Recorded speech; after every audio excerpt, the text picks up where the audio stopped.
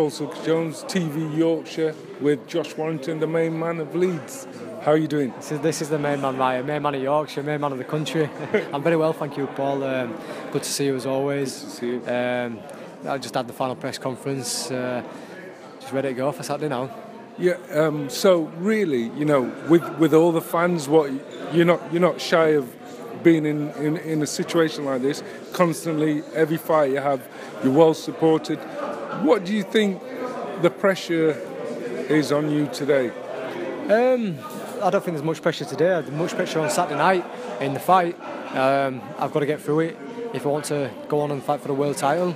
Obviously, being unbeaten as well, you've got the pressure. You want to keep that unbeaten record. And every time we come into Leeds, people expect me to win. You know, this isn't an easy fight whatsoever. It's probably my toughest fight yet. Patrick, big puncher, tough guy. He's been around forever. You know, I think he made his pro debut in 2006. So, you know, it's going to be a tough fight, like I say. But I've trained hard for it. And as always, I give 100% in the ring on Saturday night. But like we know, you're always well supported. You're the number one for the WBC. It's hard not to look ahead. But does Josh Warrington need to ever come out of Leeds with the support you have? Not really. I could fight here forever, but you know, we don't mind travelling. As fans, don't mind travelling either. If we had to go away, no matter where, the fans would travel. I mean, I had an 8-rounder last year in Berlin, and we took 700 over, and that was just a tick-over fight. So the fans will go wherever. I'm very grateful for the support, and they're very loyal. I think they just want to see me win a world title now, and we're so close to doing so. I've got to keep that momentum going, and I've got to keep winning. Like we were saying earlier on, you're number one by the WBC. Does Josh Warrington need to fight Lee Selby? No, not all. You know, I think that's just because it's been built up by media over the last, and now it's started to get a bit nasty between us. Things have started getting a bit personal. But you know, that's got to a stage where I want to fight him because of the dislike I have for him now. But you know, I respect him as a champion, but as a person and the way he's gone about things, you know, very disrespectful. But he's not the only option. You know, he's got to remember that our fan base can bring world champions over here.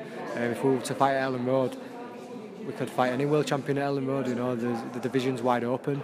You know, you've got Santa Cruz and Frampton going at it on the same night as us. You know, there's a possibility of fighting one of them. I'm ranked number one, like you say, with WBC. You know, talks of Gary Russell Jr. moving up, or if he don't, that'd be a good fight. And Oscar Valdez has just won WBO. I reckon he'll be wanting to defend that sometime soon. Even though I'm not ranked as high with WBO, he'll have mandatories and voluntaries. So, you know, there's other fights there as well. So in an ideal world, Saturday comes and you're victorious. You go on to win a world title. Then you can look at unifications with who you've just mentioned. Yeah, baby steps I think, Paul. I think the first thing first is get this one out of the way, fully focused on Saturday, and if we get through this one, then I'll have a couple of weeks off because I've been more or less non-stop it since I've been at Amagassi fight, and then after that, you know, start negotiating for fighting for the world title. You know, last 3 fights have been, you know, fringe world level, you know, just underneath, and I think I'm ready to take that step up and have that big challenge.